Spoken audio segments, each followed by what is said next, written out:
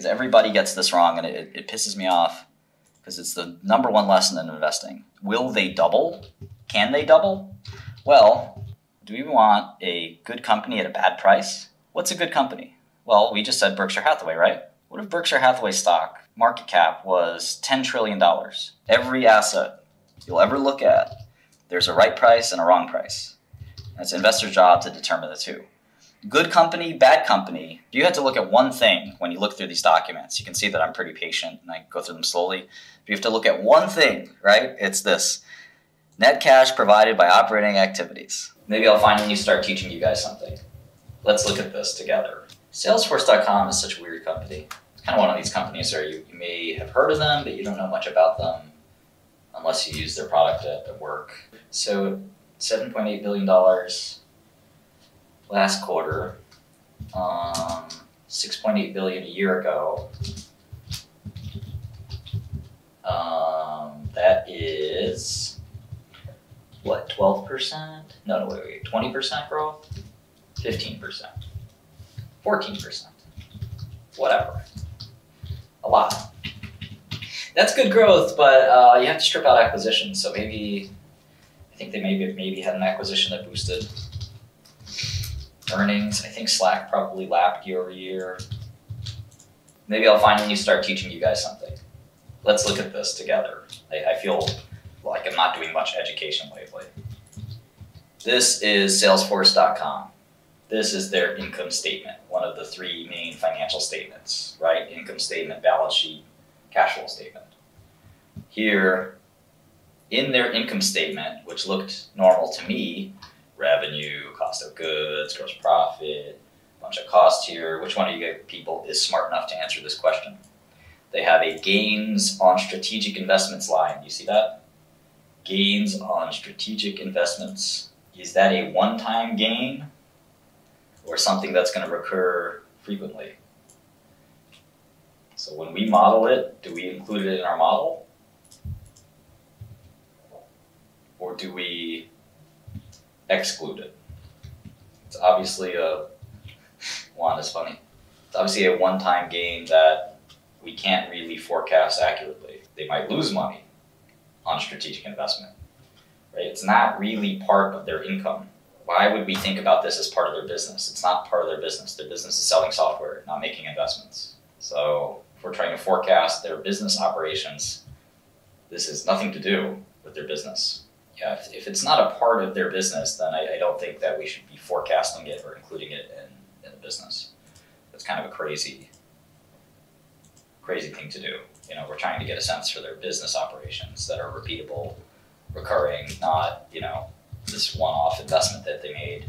And they could be making a lot of one-off investments, but it's still not something that, let's say they were going to get acquired, something that an acquirer would pay for, because maybe the acquirer won't be doing those investments anymore, right? It's very dependent on a lot of things that are outside of the company's control. Now, it doesn't mean we can't kind of give the company credit for if it can repeatedly make great investments, which, by the way, we're not sure Salesforce can do that. It's not clear at all, in fact. So on a GAAP basis, Salesforce isn't so profitable, but I think on a cash flow basis, they are pretty profitable. And part of it is, I'm guessing, stock-based compensation, which there was a recent essay a lot of people have claimed is pretty good about how stock-based comp is sort of obscuring a lot of what's going on in Silicon Valley.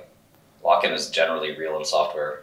All right, so there's the cash flow. You can even see pretty substantial seasonal cash flow. Here's CapEx. And I think we'll leave the income statement at that, and let's go grab last quarter too. Looks like they had some decent growth this quarter, but I wonder again if it was organic or acquisition driven. It's kind of the slowest Salesforce ever grew, probably. No, probably not, but whatever.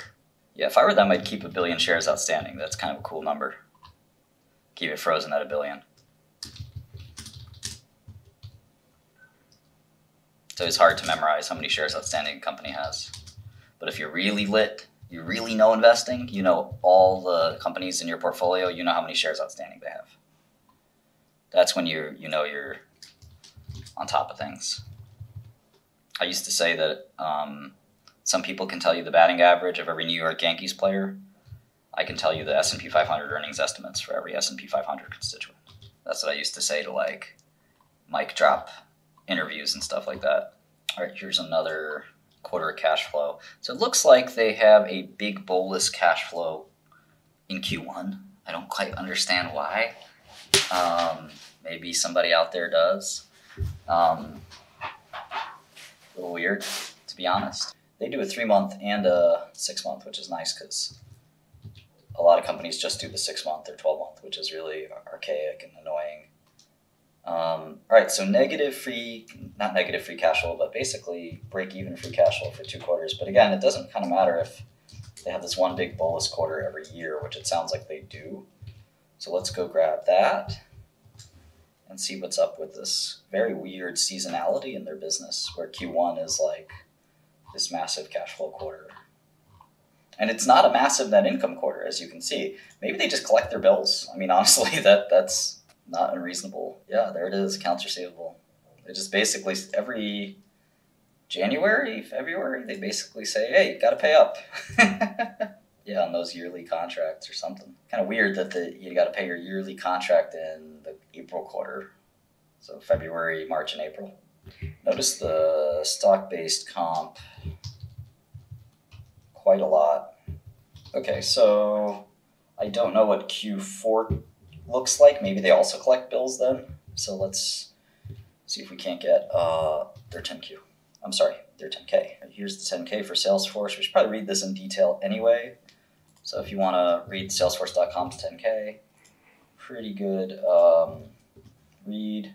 You can always get these documents on sec.gov.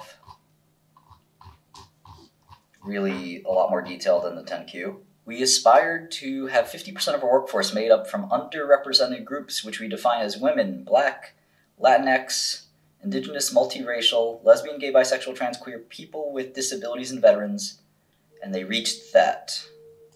Good for them. I mean, you know, revenue is maybe more important than that metric, but that metric's important too. I like that. I know some of you guys are laughing, but to me, I do like watching some of those underrepresented people get big wins, make millions of dollars. It's a prestigious company. That opportunity should be available to everyone. Trying to get a sense for the business over time, and we should be able to do that pretty easily here in a second as we churn through a couple of years of their income statement. So we set up a couple quarters, now we're going to set up a couple of years. And we just noticed right away that revenue growth has been pretty robust. 24% revenue growth, 25% revenue growth, and let's see what they'll do for this year. So Salesforce, they probably gave guidance. I kind of want to look at their guidance before I forecast the January quarter here. All right, here's the company official press release, which probably if you had to do one thing is to read every company's official press release. Here's the guidance. All right, let's see. Revenue of around $8 billion. Okay, so let's see here. 7,400 and 600. 7,300 and 700. Let's try that. All right, 8 billion. That's 9% revenue growth. Wow. So Salesforce growth is slowing to a crawl.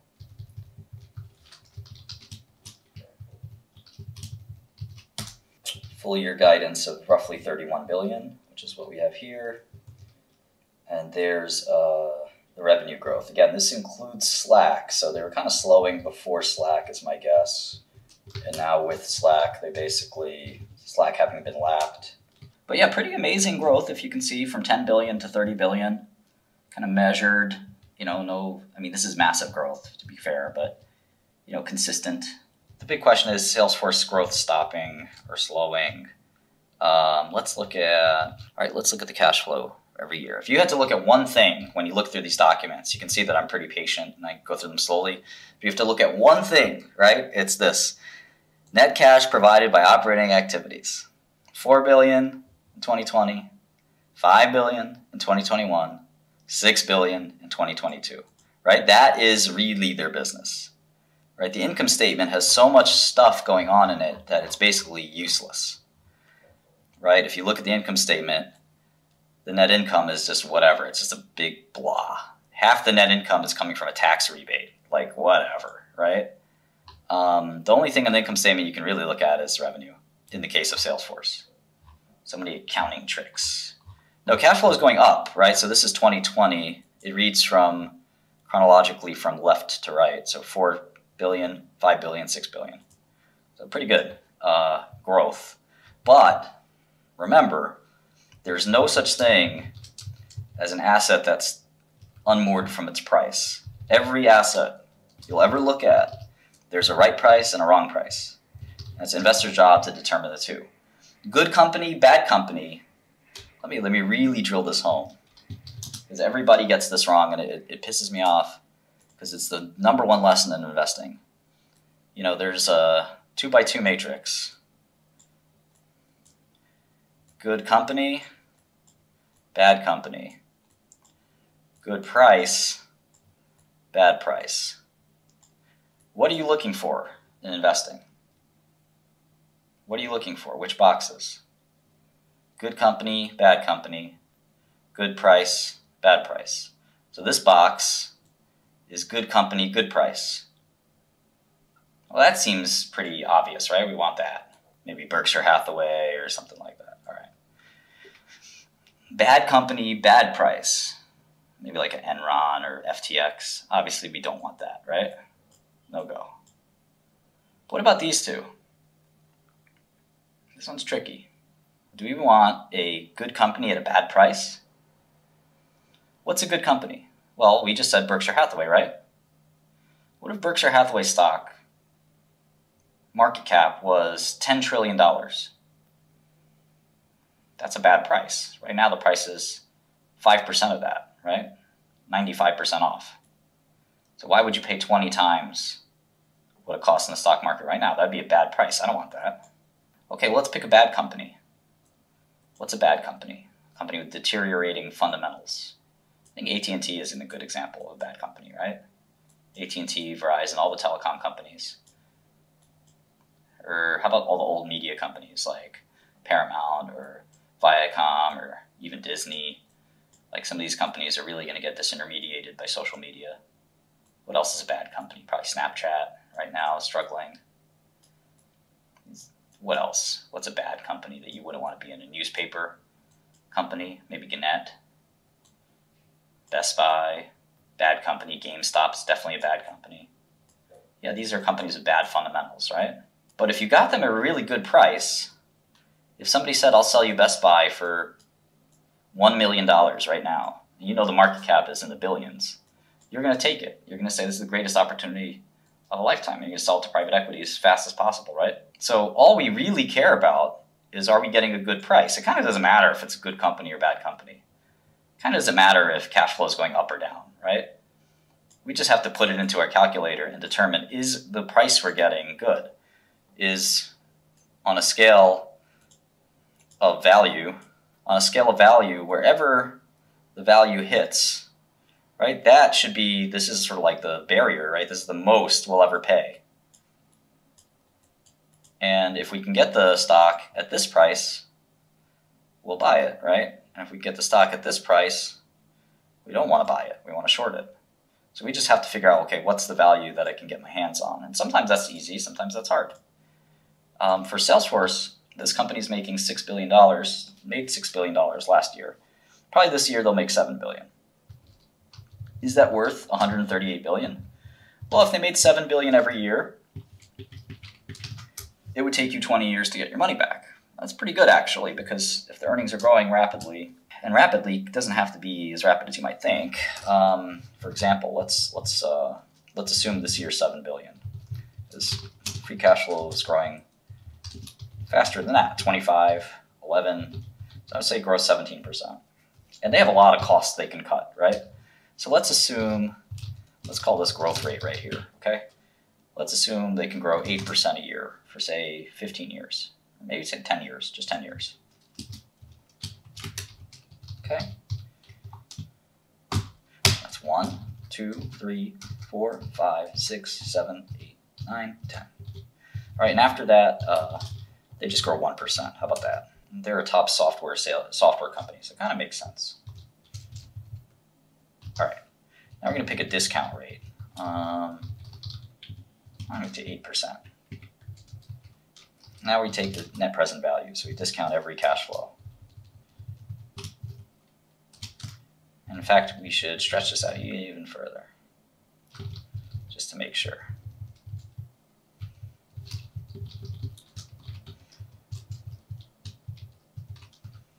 All right, so we get 164 billion. You know what's amazing? That's almost exactly the stock price. Every time we do one of these things, we get a stock that's fairly valued. Why? This market's pretty efficient. You know, there's not a lot of bargains out there. Everybody's doing the same work we're doing, and even though you would think something like a stock price is totally random, here it is. I did some calculations and I got this number. And I want to update the balance sheet because the number's a little bit better than that, the current stock price. So maybe Salesforce is a little cheap. They have around 7 billion in cash in the bank net. So I'm going to add that as well because that is part of the company. All right, so I get 170 billion, which per share is $171. The current stock price is 146. Is that enough of a bargain for us to take action and buy the stock? Probably not. That's only 16%. You know, it's basically useless. You know, it'd have to be a double or something like that for me to be interested. Will they double? Can they double? Well, if we assume they're going to grow 8% for 10 years, to be worth a double, they would probably have to grow, what do you guys guess, 10%, 12%? Do you want to do the math? With this model, all I have to do is punch in a number, right?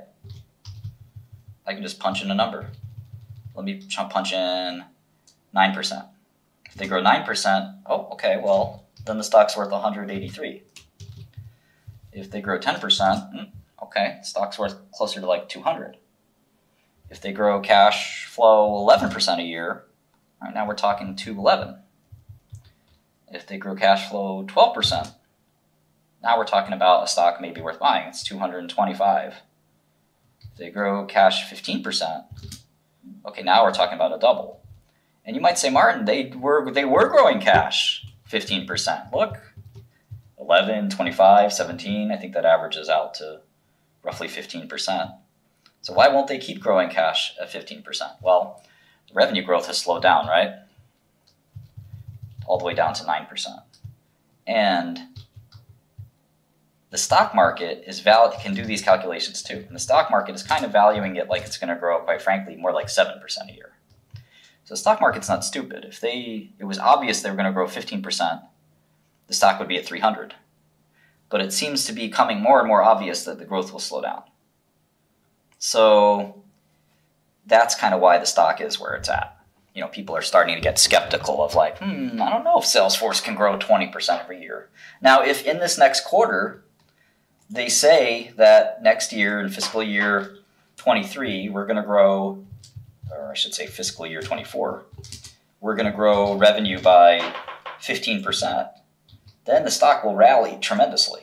And that's why tech stocks are so volatile. It's because everyone's trying to figure out this. What is the long-term growth rate of earnings? You know, things like interest rates and stuff like that you guys are asking about, they do impact the discount rate. But if I use the same discount rate for Microsoft and for Oracle and for other software companies, then it doesn't really change the way I look at the discount rate for Salesforce. You know, it doesn't matter, right?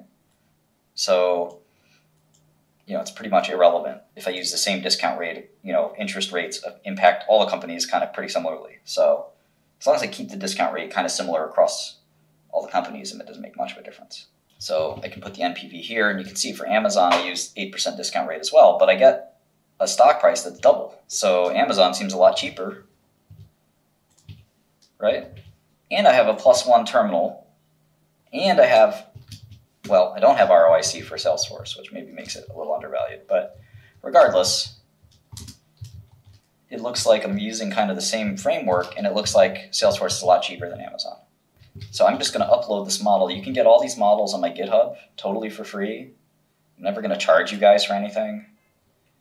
I don't need to do that.